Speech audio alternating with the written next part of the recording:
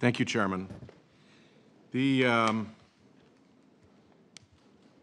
most important characteristic that I suspect we all accept a judge must bring to the bench is that litigants can reasonably expect that they will get a fair hearing before that judge.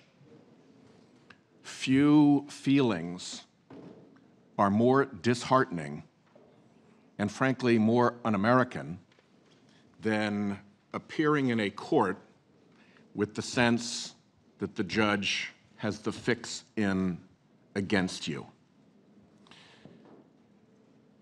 It may be the most basic tenet of the rule of law, and in my view, some of the history of the judges that have been put on the nominations assembly line and cranked through this committee and the floor don't credibly pass that test.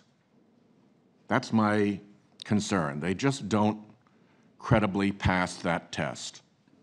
The process that has led to their nomination is, in my view, a special interest obstacle course in which they have to check the boxes.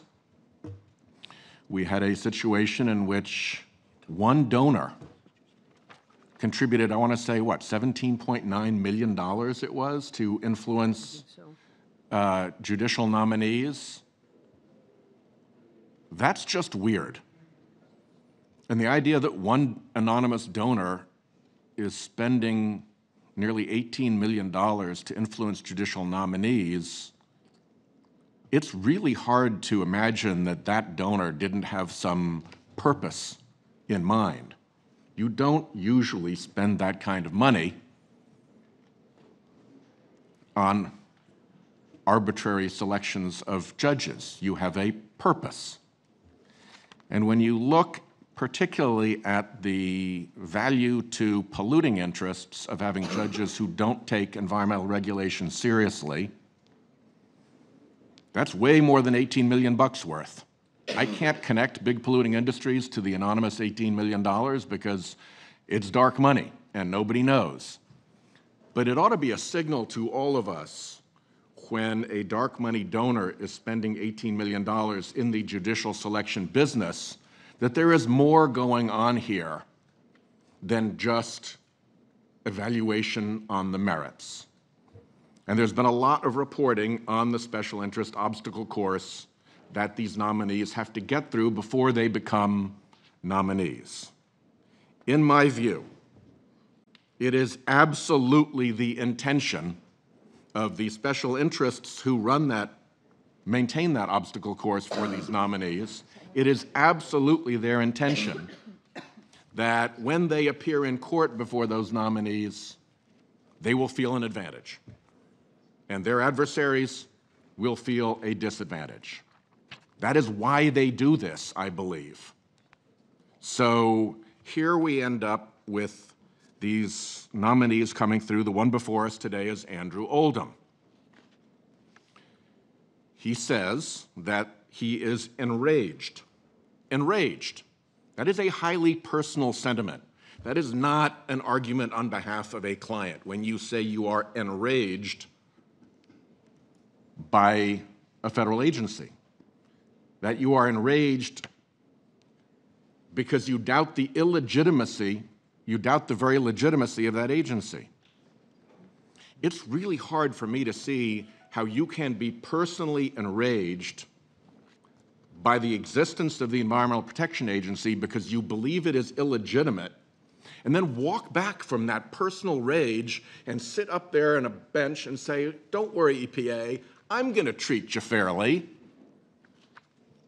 You'd have to be halfway nuts to be an EPA lawyer facing that judge and thinking you were going to get a fair shake from a judge who is personally enraged by the existence of the agency that you represent. We've gotten to the stage where we have our little minutes and we crank through these candidates. The process of these candidate reviews, I think, has become rote and has become ridiculous. I don't think that the idea I was just speaking for my client has any credibility whatsoever when you're using words like enraged and when you're challenging the very legitimacy of a federal agency that has stood for, what, 40 years now? And when I pressed a little bit on that with Mr. Oldham, he said, fell back to the next little defensive trench, which was, well, I wasn't speaking for myself, I was just speaking for the governor. I was just being the mouthpiece for him. Well, his actual words were, the governor and I. But of course, that doesn't get explored in these hearings.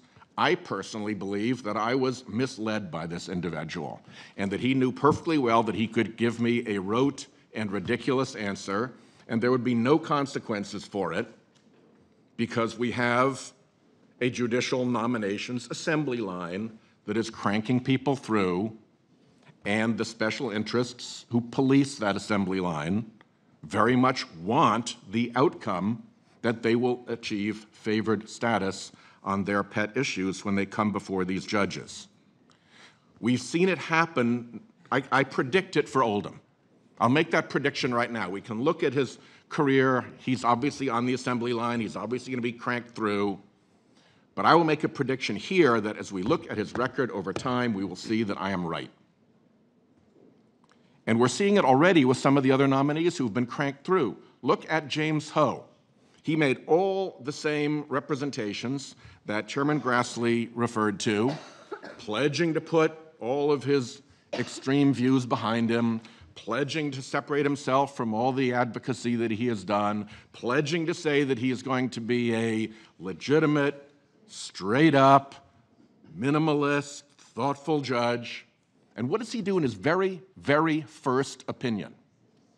In his very first opinion, he writes a dissent so extreme that no other judge joins it that contains a long and bizarre political science lecture that is a paean to the role of dark money and big money in influence, in politics.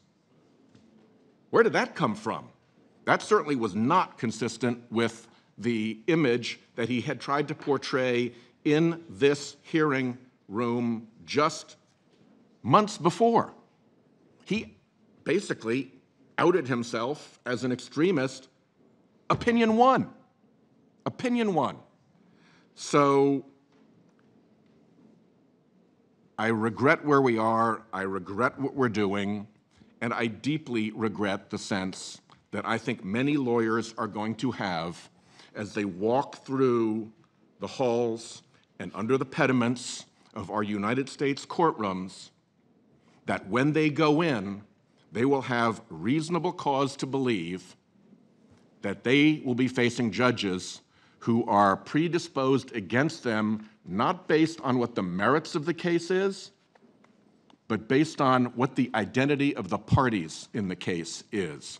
I am afraid that we have come to that. I think Andrew Oldham signals that, and I think James Ho confirms that. Thank you very much.